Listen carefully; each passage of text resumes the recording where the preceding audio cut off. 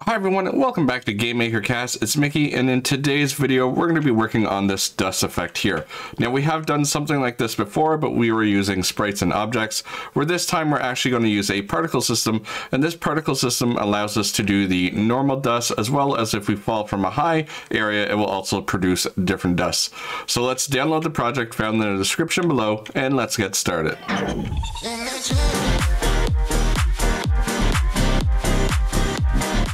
And when we download the project, we'll have something like this where we have an original character and a finished character.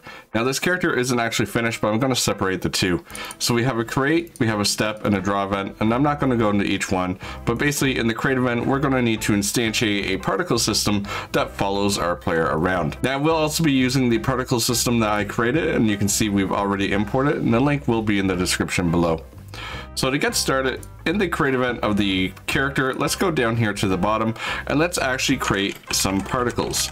So we're going to instantiate the particle system using a instance create depth at the X and Y location of our player and then the current depth, and then just instantiate that character class. The next thing I want to do is actually set the depth of my particle system just to underneath my player. So I will use my player's depth +1, which will put it just on the layer below. Now I have downloaded some sprites and you can find them in the notes, and we're going to be using this SPR particle dust.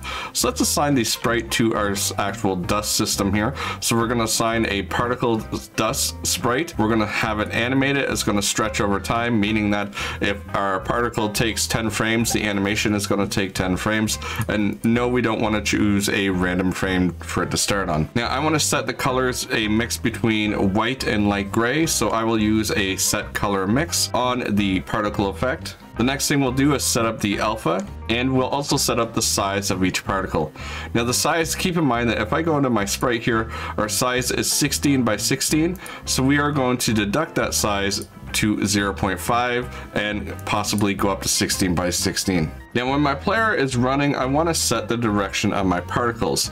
Now I'm not going to be using any left and right for the particles. Instead, I'm just going to have them go up.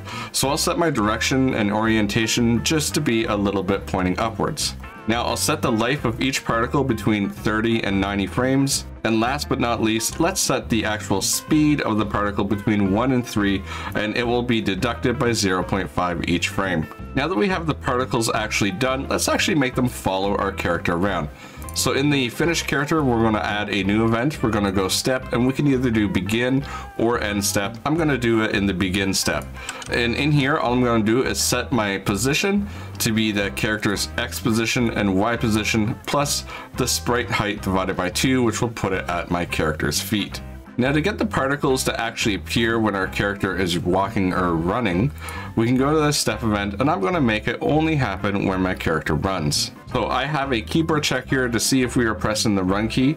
In here, this is where I'm going to check to see if my character is on the ground, and then I will burst a possible 3 particles each frame. Now this on ground function, if we go to the create event, you can see all it's doing is returning the place meeting of the X and Y location +1. So underneath my character, checking for the ground. So if we are on the ground, we should be running and then burst those particles. So if I hit F5, my character should be able to walk around. He should still be able to jump. And then when I hold shift, you can see that the particles are happening and we're not getting a lot of frames per second reduction here. Now the other thing I want it to do is when my character falls at a high velocity here, I do want to have a dust cloud come up.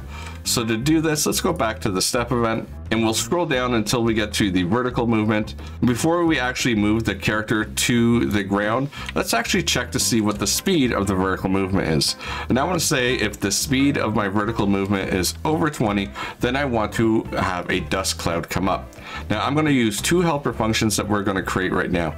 So back in the create event, let's write a helper function for particle dust, and we want one for landing. And then the next one we want is a particle dust again, and let's have one for reset. In the particle landing, what we're going to do is we're going to use our particle system that we created, and we're going to change to the direction so it can have a bigger span of dust. The next thing I want to do is I want to increase my emitter size. I'm using 48 to the left and 48 to the right, so that will give it a wide range of particles to come up. I'm also going to change the speed of each particle. So currently it's 1 to 3, so this particle will be 5 to 8 with a little higher reduction. And last but not least, I'm going to burst 32 particles particles instead of having a random chance. Now, because we are changing some of these things, we need to take them and we need to copy them below as well in the reset. So we've changed the direction, emitter side, and speed. So let's make sure that we copy the original values in for each one. So the emitter size we haven't changed in the original, but we will set this to 0. And then finally, let's grab the speed. And now the last thing we need to do is call each one of these helper functions. So we'll take our particle dust landing and go to the step event. If our vertical movement is bigger or equal to 20, then we want to make sure that we call that particle dust. And the final thing that we want to do is actually reset the particles. So we'll call the particle dust reset. Now if I hit F5, we are using only one particle system, and whenever my character is running, he is creating that nice little dust effect. If I come up, you can see the jumping, I don't have anything happening, but if I come over here and I land on the ground, we have a big dust explosion. So hopefully you can see the power of using the particle system here, especially using a wrapper that we have, and you can create all kinds of effects. So I'd like to thank you for watching.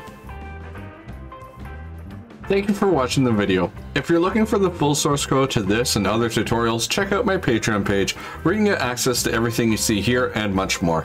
A special shout out to the following Patreon users in no particular order: Annie, Paul, Victor, Timothy, Edward, Robert, Thricite, and Ashby. Once again, thank you all so much for watching. Please help the channel out by clicking that subscribe button and leaving a like.